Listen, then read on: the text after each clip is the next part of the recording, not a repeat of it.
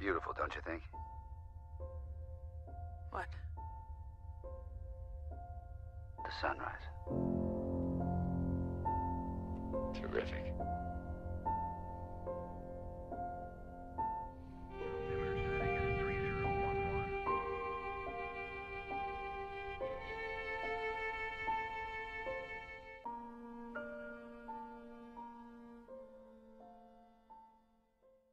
Finally, after many delays, the Hubble Telescope was launched on April 24th, 1990.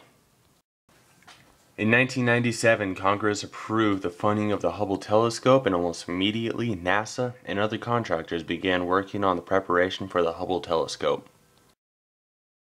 Edwin Hubble was an American astronomer in the early 1900s who managed to formulate Hubble's law through various observations. Hermann Oberth was a physicist and mathematician who patented one of the first designs for rockets. He understood that there had to be multiple stages in the flight for a rocket to make it into space. Lyman Spitzer Jr. was one of the 20th century's great scientists who was a renowned astrophysicist and was one of the first people to propose the idea of putting a giant telescope into space. Hubble has discovered many things in his 2 decades in space. With Hubble's observations of several stars and their current movement, we were able to somewhat accurately predict that the universe is currently 13.7 billion years old. With Hubble's very powerful lenses, we have discovered many new planets and nebulas, such as the Pillars of Creation in the Eagle Nebula, around 7,000 light-years away from Earth. In 2003, the Hubble mission was disbanded because the Space Shuttle Columbia broke apart while re-entering Earth's atmosphere, so new safety guidelines were admitted. But it was later announced that Hubble would go back into action, and in 2009 astronauts went into space and upgraded Hubble so that it met the new safety guidelines and its equipment was improved. The astronauts brought in new batteries and a new fine guidance sensor, as well as repairing other equipment. One of the last things the astronauts added was a ring-like structure around Hubble to allow a small module to connect itself to the telescope and help in its deorbit.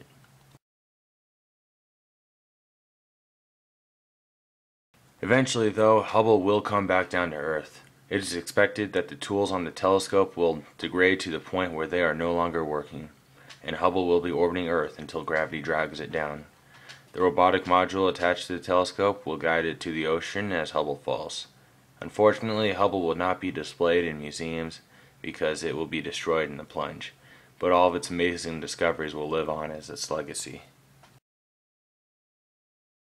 Another discovery by the Hubble telescope is that centers of galaxies are supermassive black holes. It has gone and found that some galaxies are colliding with each other and others are orbiting each other. Through observations, the Hubble telescope has also shown that the formation of galaxies are closely related to the formation of the black holes themselves.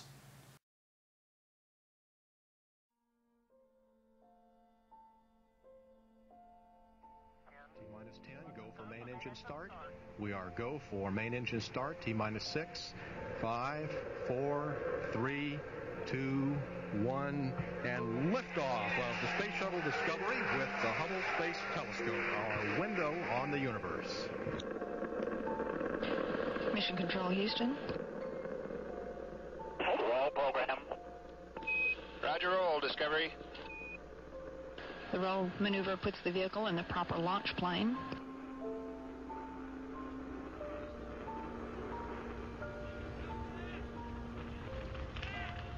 Guidance officer confirms a good roll maneuver. Engines now throttling back.